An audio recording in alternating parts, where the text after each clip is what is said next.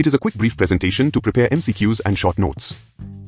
Jotirao Phule, a social reformer who worked for Dalits and women's rights. Jotirao Phule printed works. Trithya Ratan a Marathi drama in 1855.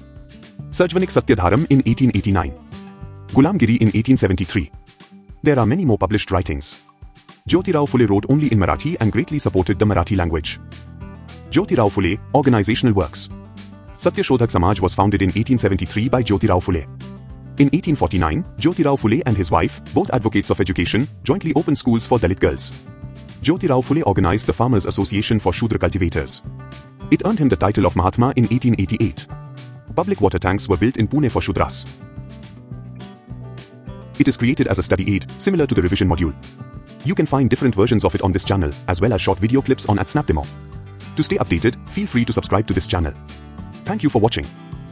Before you leave, please watch a teaser of a similar work on Raja Ram Mohan Roy. Raja Ram Mohan Roy, books, translations, journals. Social reformers, 19th century India. A quick brief presentation. Books pamphlets in English. The Precepts of Jesus Guide to Peace of Happiness. In his book, Raja Ram Mohan Roy emphasizes the moral message of Christ and suggests its affinity with the core morality and ethics of Hinduism. He advocates for its inclusion in Hinduism, a stance that has led to accusations of promoting Christianity within Hinduism. His association with Baptist missionaries like William Adam has added to the controversy. Some scholars have argued that his dedication was to reforming social and religious mindsets rather than promoting a specific religion.